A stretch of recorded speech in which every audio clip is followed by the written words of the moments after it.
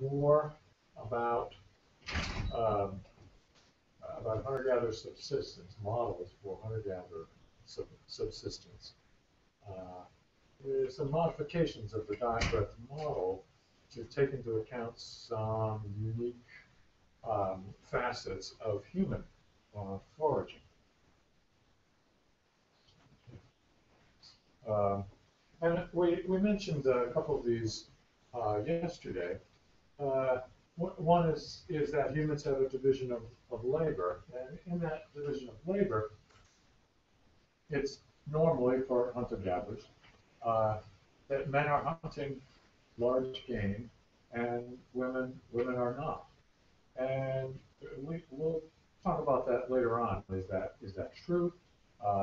The answer is yes. And are there some reasons for it? And yes, there are some reasons for it as well. Um, but the accepting that as a given, men hunt large game, women don't.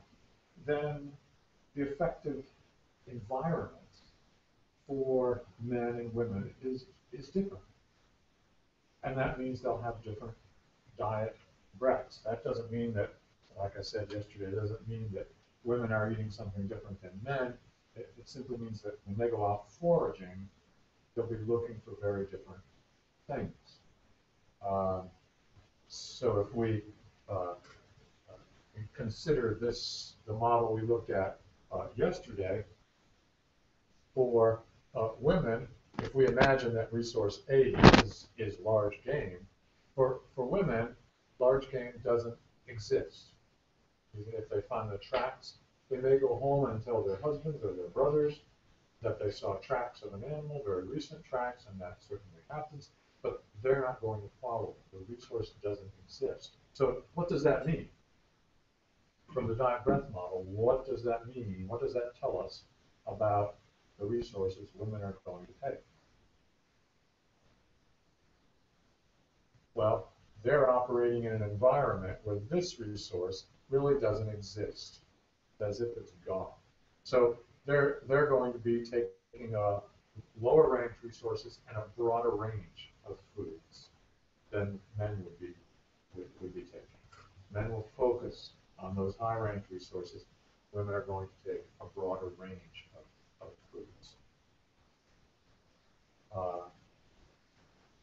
And they'll be operating at a lower overall return rate than men would be operating at as well. Children. Children, their choices of what they can forage for is affected by a number of things. One of them is skill. You need a certain amount of skill to collect some food resources. Some are easy to collect. Berries. Children can collect berries. But going hunting after large game, that may take a long amount of time. It requires a lot of experience and skill in reading tracks and reading sign, and knowing how to approach an animal, understanding how the winds work, which animals smell well, which animals don't smell very well. You need all of that information in order to hunt successfully. So skill is going to play a role in it. Leaving that aside, the choices that they make are going to be affected by their size, but not so much by their size, but by their walking speed. But their walking speed, of course, is a function of their size. Children are small, usually, and they have short legs, which means they don't walk very fast. Don't walk as fast as adults, certainly. So if they don't walk very fast, again, think about it in terms of this model. If they don't walk very fast, are they going to encounter high-ranked resources more or less frequently? Less frequently. So this maybe an adult encounters resource A in 30 minutes, but it may take a child 40 minutes, 50 minutes, 60 minutes. It depends. So that means for children, it's as if these high-ranked resources are rare on the landscape because it takes them longer to encounter. If they're rare on the landscape, then we can imagine that children are operating more in this area here, which means they're also going to take lower ranked food resources and perhaps a broader range, but it will depend on which of those resources require skill. Some of those foods it may take them longer to acquire, and so they'll have a higher post-encounter return rate. I'm sorry, they'll have a lower post-encounter return rate because it will take them more time to get those foods.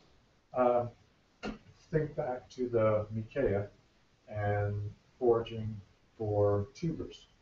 I showed you some pictures of a Micea man digging for tubers. Those tubers occur about 75 centimeters in the ground, which is about, on an adult, that's the distance from here to here, which means they can get those tubers by digging down, and eventually they reach all the way down into the ground, pull the tuber out like that. How long is the arm of a small child? Not as long. It's shorter. So what's that child going to have to do? More work. They have to dig a bigger hole. Basically, they have to dig a hole about this big because they're going to go down there with the entire bodies and burrow down into the ground to get that tuber out. They can't reach the big ones. So sometimes children, when the tubers are young, they occur not so deep in the ground. So children go after small tubers that are not so deep. But if they go after deeper ones, they have to dig a bigger hole, and that takes more time. So they have a lower post-encounter return. So that many of their foods, it depends on the characteristics of the food, but some of their foods will have a post-encounter return rate that's even lower than what we might calculate for adults. So if we want to think about children's foraging, and children's foraging is important, and we talk about that probably tomorrow, I think. If we want to model children's foraging, we can't use adult data. We need the children's data. We need information on children. Children also are children. So if we go out foraging with them, they play. They don't work very seriously. Adults may work seriously at digging tubers. The Micea kids that I saw digging tubers, they dig down into the ground. They dig down deep into the ground, so their bottom is sticking up in the air. Someone else will pull their cloth up, wrap it around, and then snap their bottoms. They're children. Sometimes they dig tubers up out of the ground, break them into pieces, and have fights throwing tubers around. So they're children. They have lower return rates.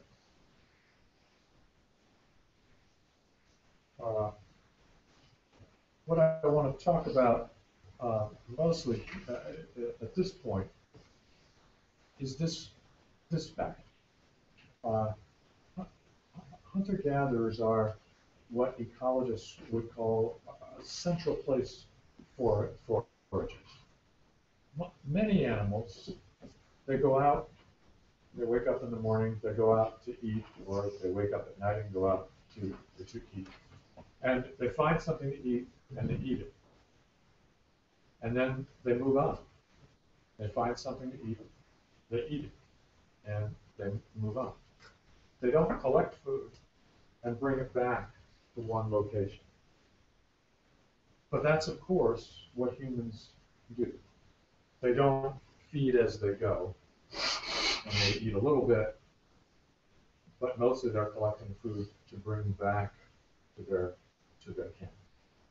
And they're bringing it back to the camp, to share with the family, to share with other people, or to spend time doing the processing on the resource.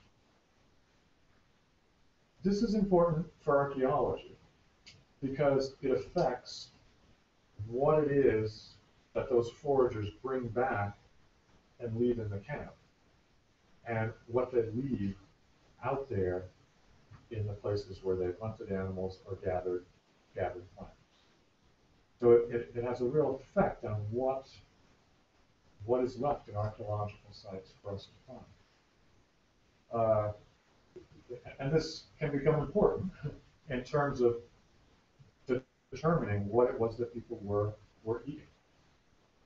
That is, if we have an archaeological site, we've excavated it, we find some bones, some seeds, some shells, we use that to then reconstruct what people were eating.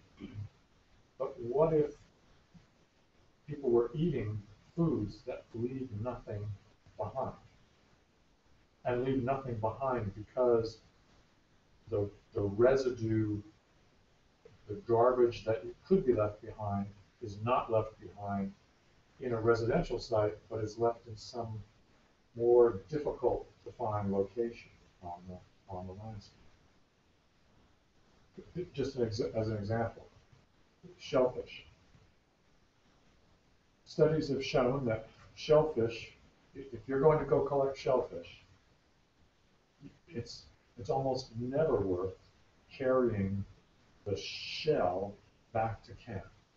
Even if the camp is only 100 meters away, people will still take the meat out of the shellfish, put that into a container, throw the shell away, and then take the shellfish meat back to the site. They eat it. They leave nothing at the site. There's no shell left on the site.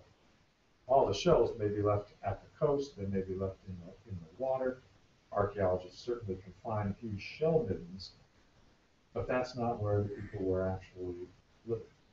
If you excavated the site where they were eating the shellfish, you would probably find no shells. That's just one example. So we need to take this into account. Now we have to take it into account in a couple of ways. One is that we have to take travel time into account. Time that a hunter-gatherer will spend traveling from their camp out to where they're going to start searching and foraging for food. That may be completely wasted time. There's nothing that they do in that time except move from the camp out to where they're going to forage. And as that distance gets longer and longer, their overall foraging return rate will get lower and lower. And we'll actually see that working in the second half of today's talk. The other thing we have to take into account is that since hunter-gatherers are not feeding as they go, they're simply collecting food and then bringing it back to camp. There's really a couple of questions here. One is that we have to decide what the appropriate post-encounter return rate is. And we have to take into account in the transport of, we have to take the transport of food into account. And that creates some models that can become more complicated.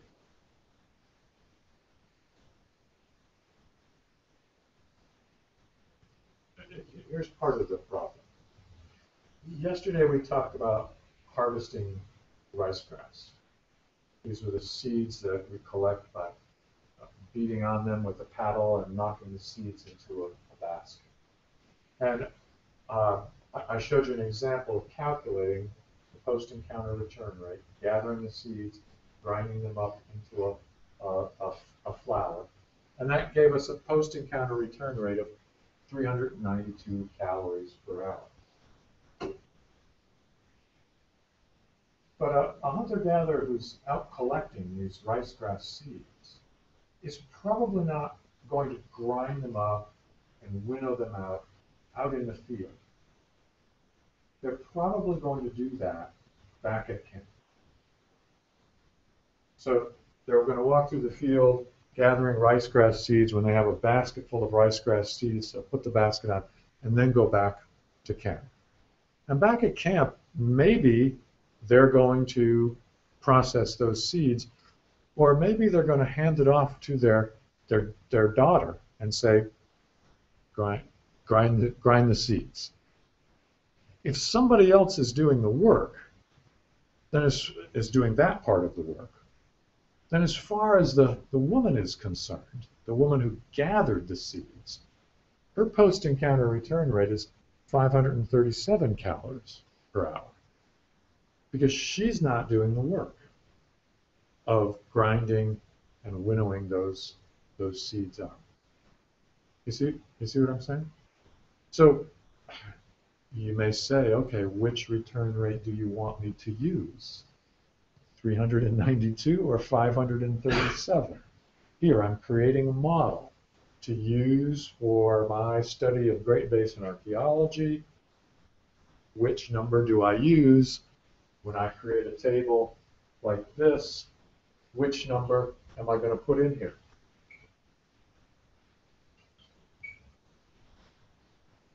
I don't know.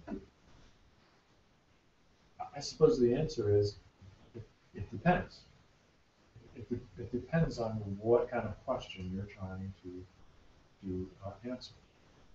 In this case, it might be reasonable to think if the children don't produce as good return rates when they're foraging, then it might be even reasonable to do what you just explained, that the processing will be done by children because they have, of course, small legs and they won't be traveling that much. So that might be one to take in account there. Mm-hmm. Yeah. It might be that if a child's in a particular environment, if a child's return rate is so low that, okay, the difference between those two is about 150 calories per hour. If children can only forage at a return rate less than 150 calories per hour, it's actually better to have them do the grinding, and you just collect the seeds. Yeah. Yeah. So you can kind of take that into account of making those models as well. And you have Because a good point. You could do exactly that. That's a good point, in fact, in terms of thinking about how do children become incorporated into the labor. Yeah. Because sometimes they are brought into the labor pool and sometimes they're not. And there's a number of variables that go into that. One is the nature of the foods. It can also be how much danger children are in. Hadza children forage a lot. By the time they're 6 or 7 years old, they're gathering about 50% of their calories by themselves. But Jitwasi children don't do any foraging until they're maybe 12, 13, 14 years old. Otherwise, they're just back at camp playing. Why is that? It doesn't have so much to do with the food resources, but it may have to do with how easy it is for children to get lost. The Hadza live in an environment where children can find their way back to camp easily. They live in an area with hills, and if children walk up, a gully or a ravine, if they walk up that, they know that to get back to camp, all they have to do is walk downhill. The Jitwasi live in an area just sort of sand dunes, flat sand dunes. Much easier to get lost in that environment. And both of those environments, there are lions, along with other predators, that will happily eat children. So you don't want to get lost out there. You don't want to spend the night away from camp in either of those environments. Lots of children can find their way back. Chikwazi children probably have a harder time finding it. So that may be another variable that enters into how much danger our children in.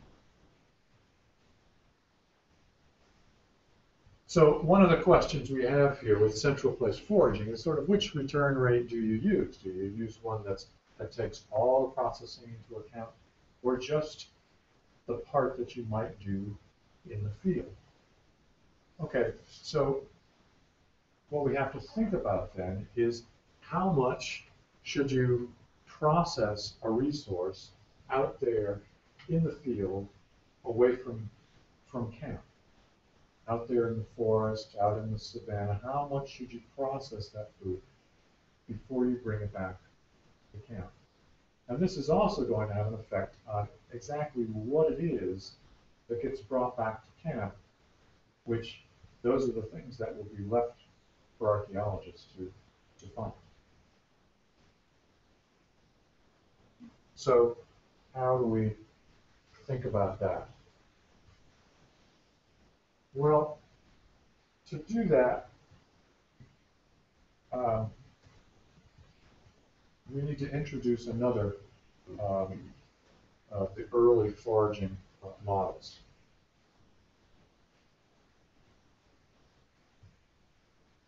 And this one's called the marginal value theory.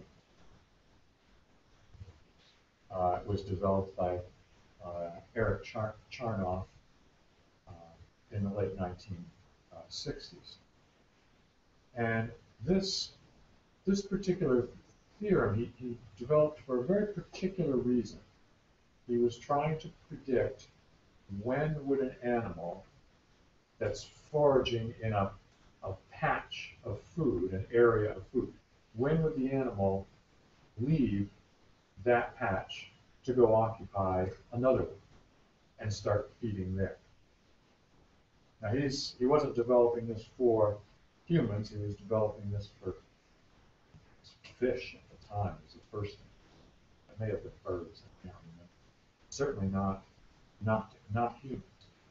But he wanted to figure out how long do you occupy a patch. But this model here, which is going to be very simple, has found many other uses, including one that we're going to talk about. Well, we'll talk about one use here, and then we'll talk about another use later on. And we'll see it again when we talk about technology as well.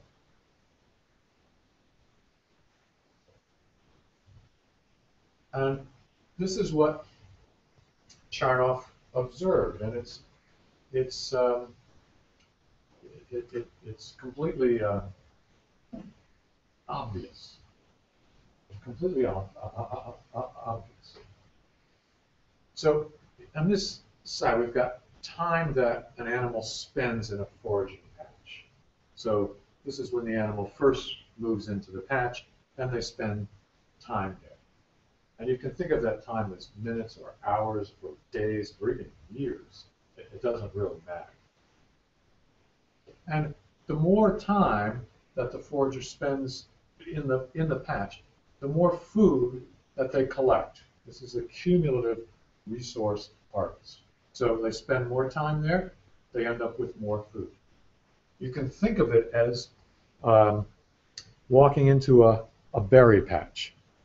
And it's a very nice patch full of berries, right? And you've got your little bucket, and you start picking berries. I always think of blueberries, but you can think of it as lindenberries. Is that right? So picking berries, filling up the bucket. And in the beginning, you can pick berries very quickly. because they're easy to get at. So you acquire food fairly quickly over a short period of time. But then after a while, you've picked all the berries that are easy to get to. Now you've got to maybe get down underneath it, reach underneath the branches and pull the berries out. Maybe the berries have got spines on them. The branches they're like some of the brambles we have in North America. I don't know what berry patches are like here. If they have Some of those berries might have little prickers on them, yeah, thorns on merit match. them. So it takes you a little bit longer to pick those berries. You've picked all the easy ones. Now you've got to sort of crawl underneath the bushes, put the pail down, pick the leaves up, pick the berries out like this. So you start picking them at a slower rate. Okay? So you're still acquiring some food, but the rate that you're acquiring food starts to go down. So you're spending more time in the patch, but your cumulative harvest, your total harvest, starts to slow down. If you insist on staying in that berry patch and picking every single berry from that patch, you'll probably stay there long enough that you'll get hungry. And you're picking berries, but you're also eating berries. And maybe now you're eating berries at a faster rate than you're picking the berries. So your cumulative harvest will actually start to go down, right? And we can imagine that if you stay there long enough, after all the berries are gone, you keep eating the berries, your cumulative rate will go back down to 0. Okay? It's a very basic model that really describes the nature of resource harvesting of any resource, any place in the world. Very simple model. And Charnoff's question was, at what point should a smart forager leave the patch? You're there picking berries, picking berries, picking berries. You know that down the ways there's another berry patch. And you've all done this if you've been out picking berries in the woods. You pick berries, you pick berries, you pick berries, and then you finally go, okay, we're done here. There's still some berries, but no, we're done here because we're going to go down to that patch over there that no one's been to yet. And it'll be easy to pick berries there. You're balancing, what are you doing? You're balancing the cost of staying where you are and picking berries at a lower rate versus spending some time walking when you're not picking berries, walking to a new patch, and then picking berries very quickly in the new patch. You're balancing those off. Everyone does this, not just for picking berries, but for all kinds of activities. So when should you leave? This was the question Charnoff had. We know that they're going to leave at some point, but when? How can we predict that? So without going into all the calculus involved in it, what Charnoff finally argued was that you should leave the patch when your rate of return is equivalent to the average rate of return for the wider environment, taking your average travel time into account, the average time it will take you to travel to the next berry patch or the next hunting patch or the next tuber collecting patch. Okay? It's the average for the environment as a whole, taking travel time into account. So it's at this point when this line here, which the slope of this line is describing the rate of return for this environment as a whole, taking travel time into account. What you have to remember is at each point along this curve, the forager is experiencing a rate of return. And this is known as the instantaneous rate of return or the marginal rate of return. This is where the name marginal value here comes from. Each point along that curve, the rate of return is equivalent to a line that's tangent to that point on the curve. At each one of those points, you're experiencing some rate of return, and as you go up this curve, that rate of return becomes lower and lower and lower until up here it's zero. You're experiencing no rate of return, and then here it becomes a negative rate of return. You're losing berries now. Okay? So you're experiencing a rate of return that's declining all the time along this curve.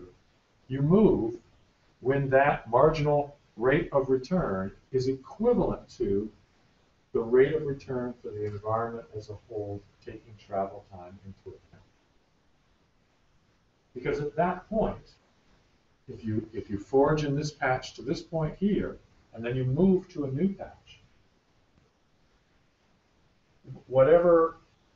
however well you do over there, it's going to be better than you would do if you stayed in this patch. And that's exactly what, if you're out picking berries, you do exactly the same thing.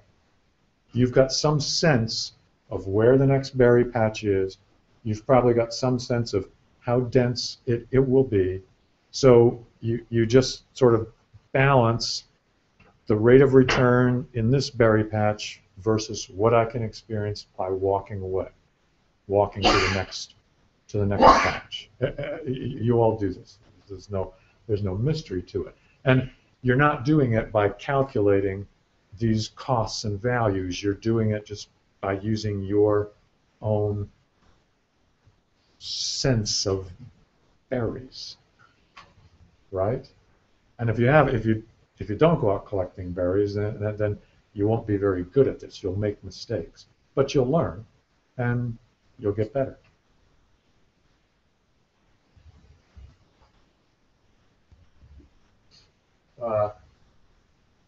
What Charnock also found was this distance here, this time as is measured by the left-hand x-axis here, is the average time to the next foraging patch. What we just covered.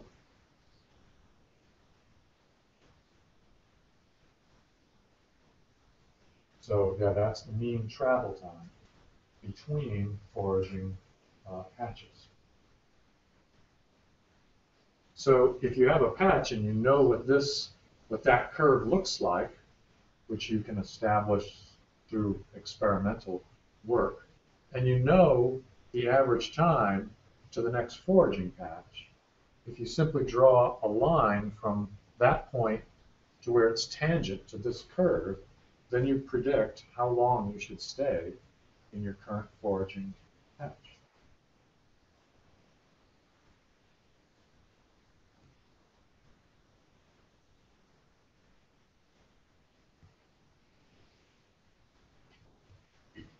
Now things get a little more complicated.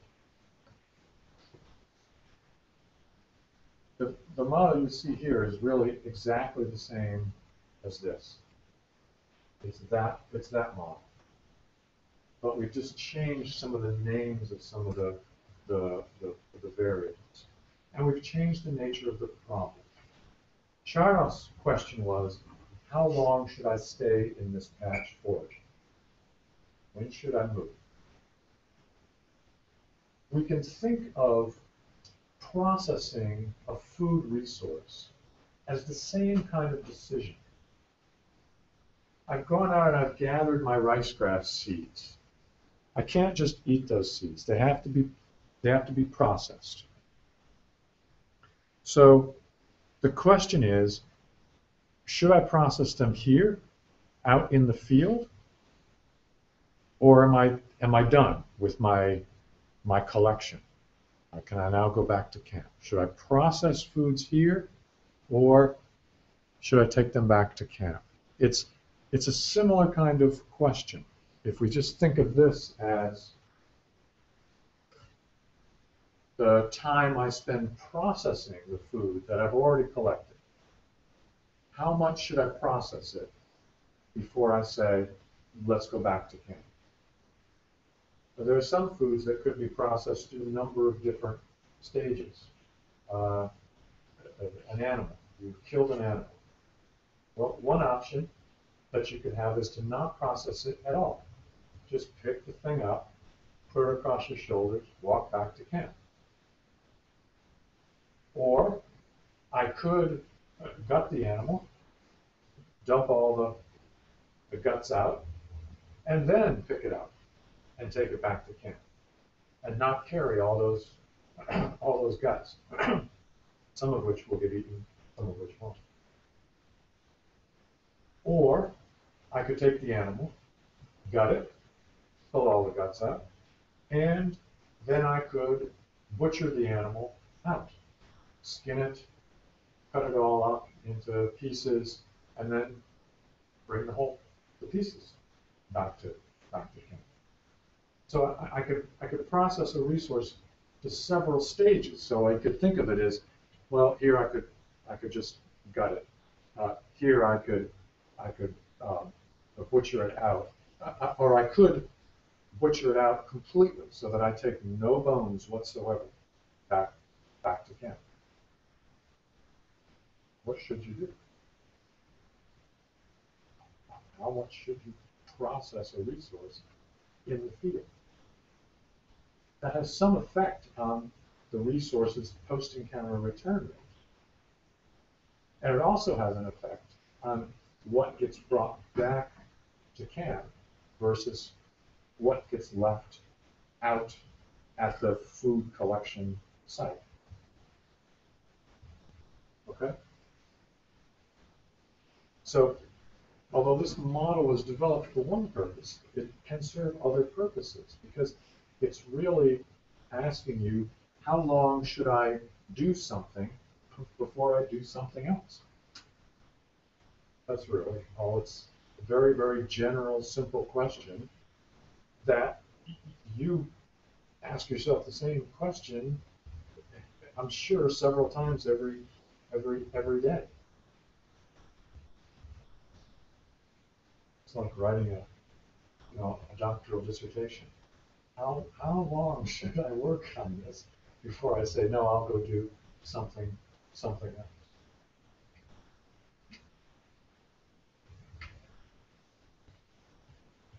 So we've got the same model here. If we've got time spent collecting and processing a food, we can see that in this case, our vertical axis, instead of being cumulative return, is really the utility of the load that I'm going to carry back to camp. Let me just a second here. Yeah, let me just jump ahead to this one. So we have an example to think about here. These pictures are of pinon pine nuts. And these were, in the western United States, pinon pine nuts were a very important food, especially a very important winter food, for the hunter-gatherers who lived in the far western United States, especially in the Great Basin in Nevada and parts of Utah. They're a really interesting food resource because it takes them 2 years to grow. Instead of just 1 year, it takes 2 years for these pine cones to grow, which means that at any time, if I could take you out to Nevada, I could take you to a pinon pine tree, and we could look at it. Let's see, this is March. I could tell you by looking at the old pine cones, I could tell you how good last year's harvest was. By looking at the young green pine, I could tell you how good the harvest will be this fall. Usually you collect these in September. I could tell you how good the harvest will be in this September of 2014. And by looking at the little buds on the branches, I could tell you how good or how bad the harvest will be in September of 2015. Because it takes 2 years for those things to grow. At any one time, you can sort of see last year's, this year's, and next year's harvest. To harvest them, the Shoshone and the Paiute people would collect them. They had several different ways of collecting them, but they would usually spread something underneath the tree. This picture was taken in the 1950s, so she spread probably some old blankets or bed sheets underneath the tree. You could put woven mats underneath the tree. And she's reaching up with a very long stick that has a hook on the end. And she'll reach up into there around one of these pine cones and then just kind of snap it off the branch with a quick jerk. You can pop these off the branch, and it'll fall down onto this sheet.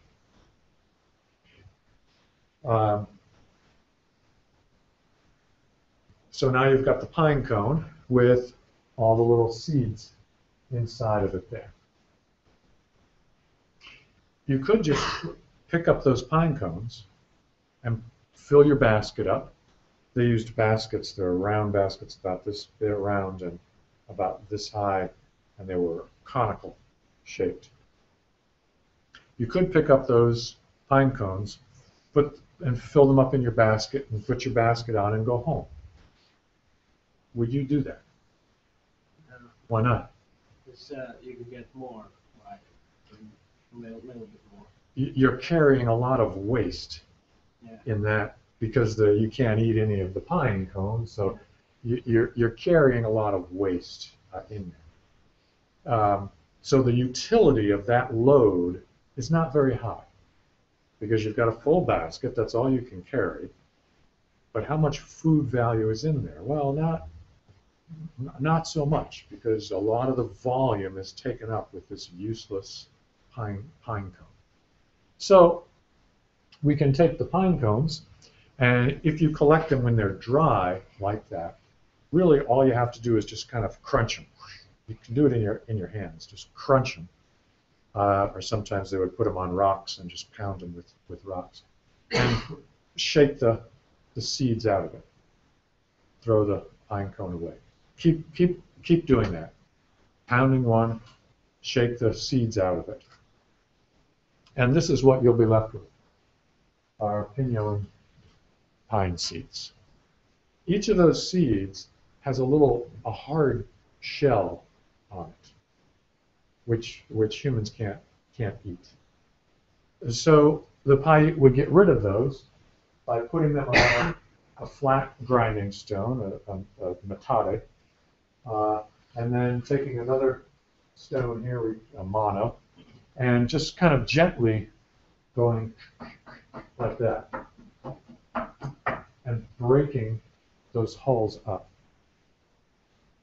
You then put them in a basket like this, and this woman she's just winnowing the hulls out by tossing the seeds up in the air. The wind blows the hulls away, and she's left with the seeds, just the seeds, and those are edible as they are. You can just eat those. I've eaten plenty of them. What could then be done with them? These were often stored for the winter, So, and they would store them. To store them for the winter, you have to roast them. So they would put those seeds back in this tray and put some coals from a fire in there, and then just kind of roll them around for about 10 minutes or so. Roll it around and roll it around. You have to roll it around because otherwise the coals will burn through the basket. So you have to keep rolling it around and rolling it around. And you parch those seeds. You just cook them a little bit. And then you can store them for a long time.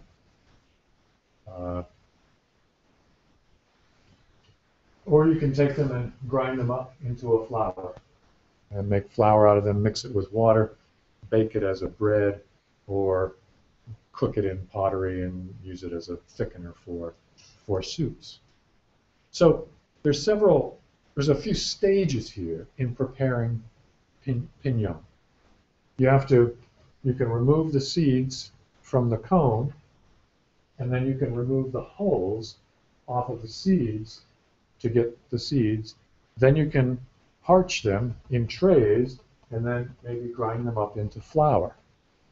So there's several stages that you can put piñón through in order to make it edible, in order to use it. So the question is, you're a Shoshone, man or woman. You're out collecting piñón nuts, piñón seeds, or technically seeds, up in the mountains. Your camp is, I don't know, 5 kilometers away. What should you do? How much should you process the piñón pine seeds? I would probably process the stages that that get rid of the excess material, like that, getting rid of The cone. yeah. That one. And for those second stages, that you can that doesn't there's not much weight in that other stuff that gets removed from the several stages that are coming after that. So I just do the first stage and then carry those and do that in camp. Yeah, you'd make a good Shoshone, because that's probably what we've actually calculated the numbers for this. And if you're going to transport piñón more than about 100 meters, you should take it out of the pine cone. It's worth it. Only 100 meters. But if to take it out of the hull, to spend the time taking it out of the hull, you have to transport that piñón. I think the number we came up with is 80 kilometers.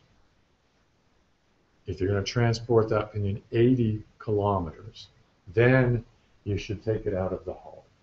Otherwise, it's not worth it. Doing the parching, doing the grinding, none of that should be done out where you're gathering the piñón, unless you're camping right there. That will be done back at a camp. Yeah, and when you need kind of heavy tools to do that, why would you carry Yes. them? Yeah, you do need. They are heavy tools. I can assure you they're heavy because we've collected them out in the mountains and carried them back with us. They are heavy.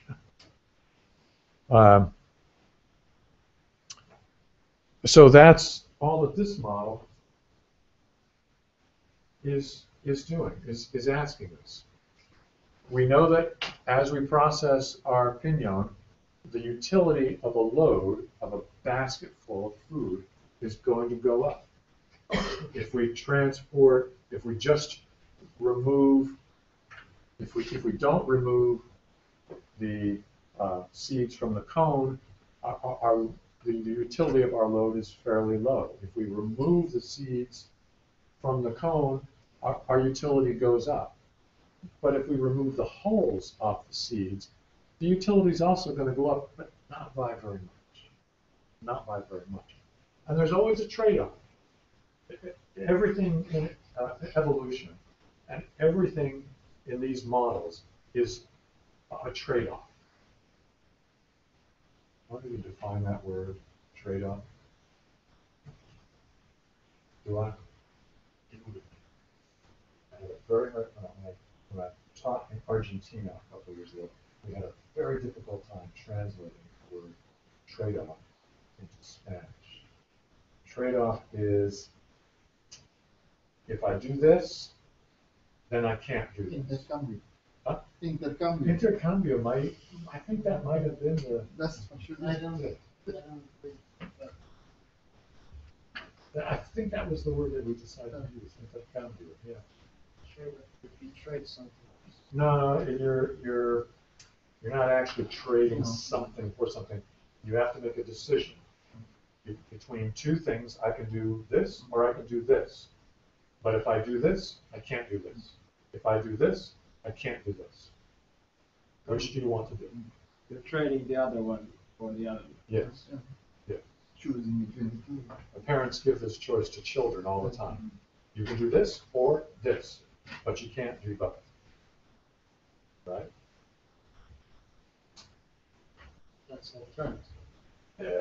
It's an alternative, so you have to decide which one you're going to do. So if I spend my time removing the hulls from these pinion seeds, that takes a lot of time. It doesn't increase the utility of my load very much. And that's time that I could be spending collecting more pine cones and getting the seeds out of them, which is very quick, very, very quick activity. So it's a trade-off. I can't do both at the same time. So you can remove the hulls, or you can be gathering more pinion seeds.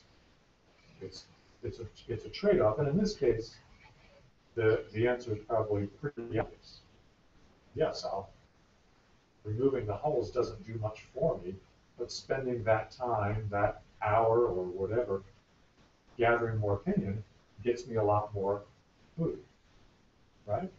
So that's what we mean by trade-off. I don't know how to. Can you put it into Finnish, intercambio? We'll go through Spanish. In Spanish, alternativo. No, but alternative is It's the same alternative, thing. isn't Yeah, it? You have two alternatives, whether you do one or other.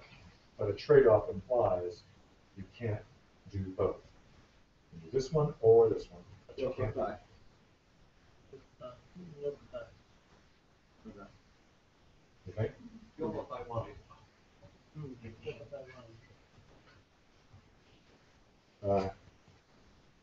Someday I have to make a whole list of how to translate trade-off into all these different languages.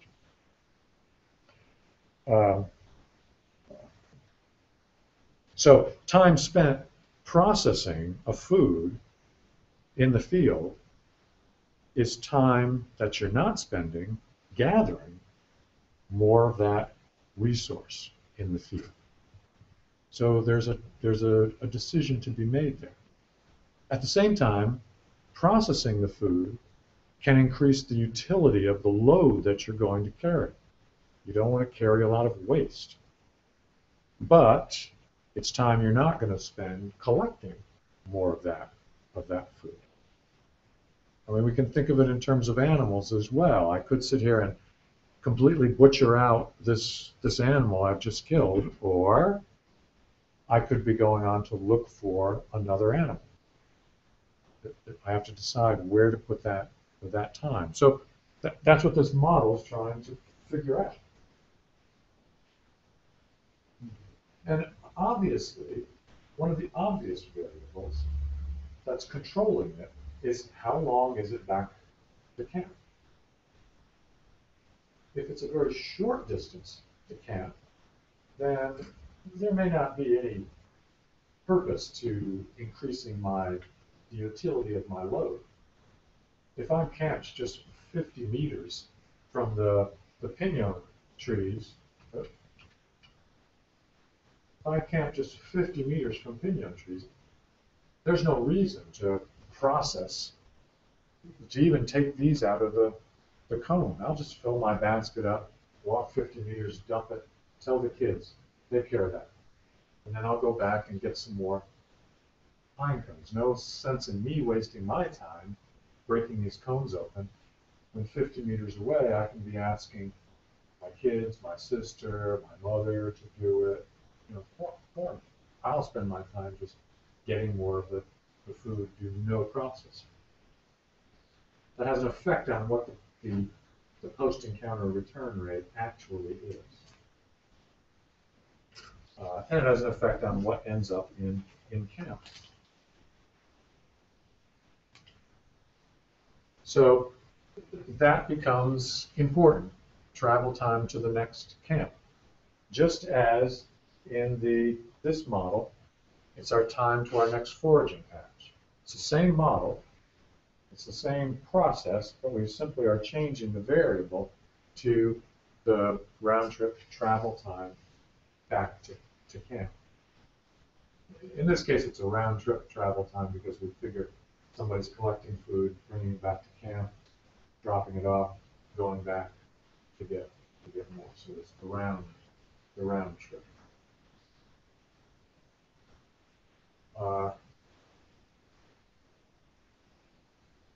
So if we don't process the food, we can operate at one return rate.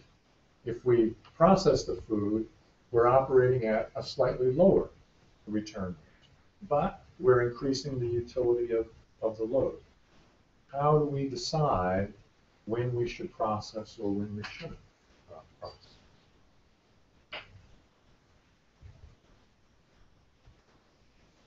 Well, the curve we had here, we were treating this time spent collecting and processing as if it were a continuous process. That's the way Eric Charnock originally thought about it, because in fact, if you're out collecting a resource from a field, picking berries, it's a more or less continuous process. But if you process a resource, it's a staged process, because you're either going to do it or not. It's not a continuous process, it's a stepped function. You either process or you don't process. So instead of this being a continuous function, it's actually a set of linear functions. And I've just put 2 in here, but we could have drawn a third and a fourth one into there. So how do we know, how can we figure it out?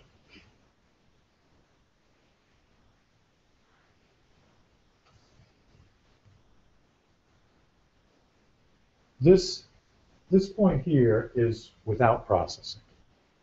Okay, this is an abstract model, okay, so we can define it however we want. This is the point without processing. You're operating at some rate here. This is the rate we're operating with if we process the food resource. The slope of the line connecting these 2 points is the rate of return we should at which we should process the food resource. If we simply extend that line out, we define a point z, and this is the round-trip travel time that we should experience if we're going to need to process the resource. That is, if our round-trip travel time is less than z, we shouldn't waste time processing the resource. We should just gather up basket loads of it, bring it home, dump it, go get more. But if the camp is further away than z, we should process the food resource. So the whole question in here is, how do we calculate z? How do we calculate this distance here? Because that's the distance at which we should then process that food resource. Now, if you were a hunter-gatherer, you wouldn't do the algebra. You would have a gut sense. It's so far back to camp. We should take the pinyon out of the cones and just take the seeds back to camp. It's too far. You would be calculating this. You're indeed calculating in your brain, but you're not doing it with the actual algebra. So how can we do this? Well, we can do it really by looking at the slope of this line. This variable here is the time we spend collecting and processing of food. If we're not going to process it very far, and this value here is the amount of time we spend collecting and processing some food to some stage, to some level of process. We're going to process it to some stage. This variable is our measure of how useful the load is if we don't process the resource. And y sub 1 here is the utility of a load if we do process the resource. The utility goes up if we spend time processing the resource. It's a trade-off. You get greater load utility, but you have to spend more time in the field to acquire it. The slope of this line is the rise over the run, right? Vertical rise over the horizontal run. So we can define that as the rise, y sub o, over z plus x sub o. Or the same line has a slope of y sub 1, the rise, over the run, z plus x sub 1, right? So the slope of the line, these are two ways to express the slope of the line. Y sub o over z plus x sub o equals y sub 1 over z plus x sub 1, because it's the same line. It's that black line there. Right? So then we just have to take that equation and solve for z. And that's it. That solves for z. So all we have to do is plug the numbers in here, and we can calculate z. It'll tell us how long the round trip should be how long a round trip has to be before we should process the resource. Okay? So that's a very easy equation. The only hard part is calculating all those numbers that go into it. Just to remind you what they are. They're the time we spend collecting a resource without processing it, the time we spend collecting and processing a resource. For example, collecting pinon and taking it out of the pine cones. This is the utility of the load if we don't process the food, and this is the utility of the load if we do process the food. Those numbers can all be acquired. I mean, we can do it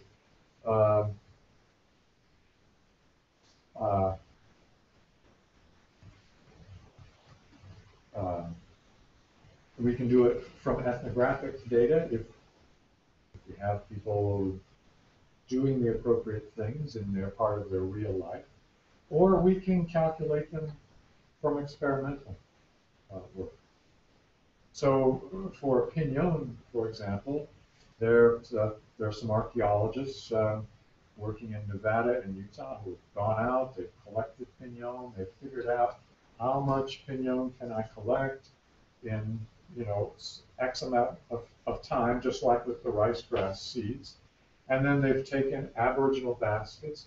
They actually took the biggest Aboriginal baskets they could find in a museum in Utah, and figured out how much pinyon can we put in that basket if we just put the pine cones in. How much pinyon can we put in that basket if we crunch the seeds and take the seeds out and put them in the basket? It's all just done experimentally. But the variables can be a little tough to figure out, but it can be done. It can be done. And we can start calculating how much should you process a resource in the field, depending on how far it is that you have to go back to camp. And that, as I said, that affects what the post-encounter return rate is.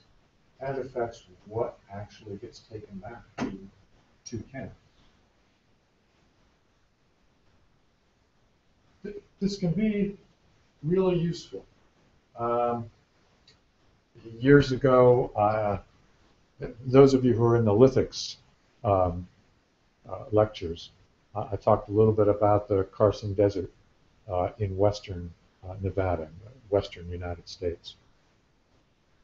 And there's a wetland down on the valley floor, and we excavated some sites there. Up in the mountains is pinon trees. And one of the questions we had was, were the people on the valley floor going up into the mountains and collecting food resources and bringing those back down to the valley floor? We wanted to know that.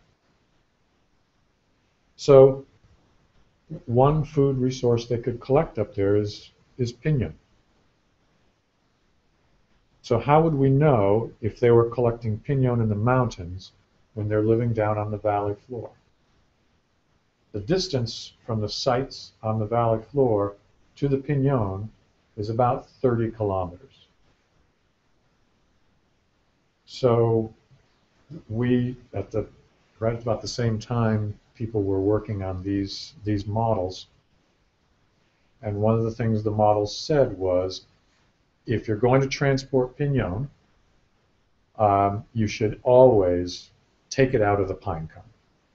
You should never be transporting pine cones unless the camp is literally less than 100 meters away. But if it's more than 100 meters, take the seeds out of the pine cone. But you don't take the hulls off the seed. Don't waste your time doing that. Spend that time collecting more pinon. So we knew that if people were going into the mountains and collecting pinon and bringing it down to the valley floor, they should bring down pinon seeds that have the hulls on them.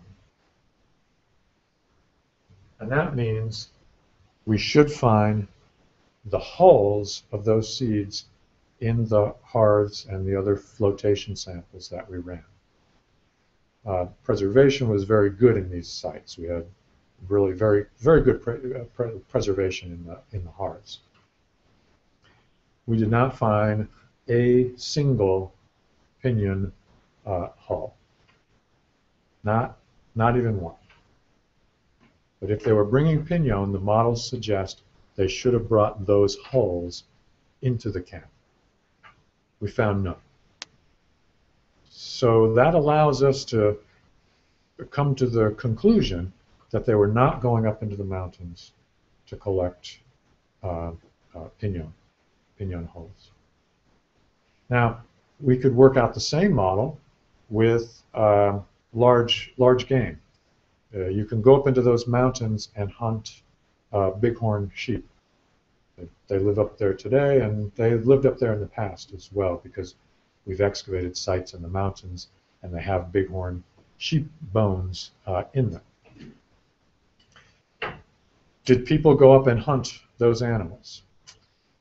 This is a little hard for us to say, because the models suggest if you're going to transport meat from sheep in the mountains down to the valley floor, you would almost certainly butcher the animal out entirely, strip the meat off, dry it, and bring back basket loads of dried meat. No bones at all. And we found no sheep bones in these sites down on the valley floor. Does that mean they were not hunting sheep? I can't say that for certain. Because if they were hunting sheep in the mountains, I don't expect them to bring any bones back. So we just can't say anything conclusive Not the about skins. that. They bring. Oh, they might bring skins back. They almost certainly would bring. Well, no, but that one, I thought maybe Maybe. the Yeah, we didn't find any of we those didn't out find there. them. No. And they're a hooved animal, so I'd actually expect them to cut it around Yeah. the radius ulna and the tibias and strip it off. I wouldn't expect those to come back. But nobody's sort of figured that out, and it's a little harder to figure out, too.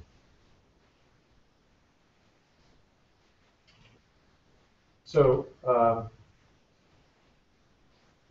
yeah, these are known as transport models, and some of them have been worked out. There's still plenty of work left to be done, but they can be a very important and useful model for understanding what it is that's helping us to figure out what we would expect to find in an archaeological site if people were taking some kind of resource. Because the evidence we'll find in the site depends on how much they process that resource in the field. And that turns out to be something that we can predict. We can predict. And we used a very simple model here, just looking at this model basically assumes don't process. But the models could become a lot more complicated because you can normally process a resource to several stages. So we could process it to stage 1 or stage 2 or stage 3. And the further down we want to process it, we would only do that if the travel time back to camp becomes further and further away. So these models could become really pretty complicated if you wanted to go there. Question? Of course, this is based on calories and energy, but could you kind of use this similar amount of this to like some materials other than food resources, like maybe physics? Yeah. Yeah. People have thought about it. You can think about this instead of foraging for food. You can think of this as quarrying rock. So how far should you process that rock down before you transport it away?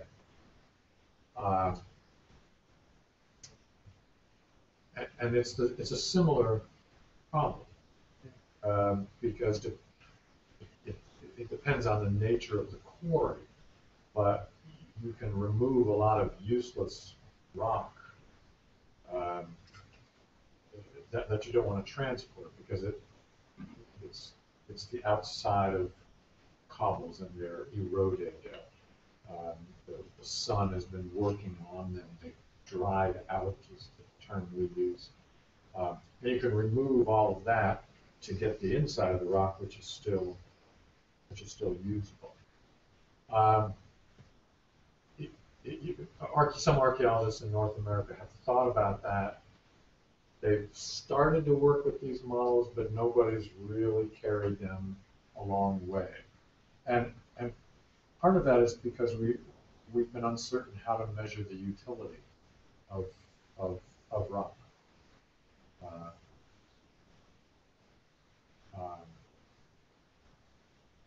And we have to do a lot of experimental work on quarrying a stone, which very few people have done. There's a little bit of research on it. Very few people experimented with quarrying stone using Aboriginal methods. it's a lot of work. The people who have done it can tell you it's a lot. But absolutely, you could use these models to talk about the how much you should process a lithic resource before you transport it. That's-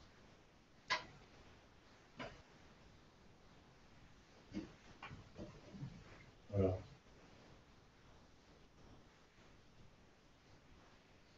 Why don't we take a break at this point?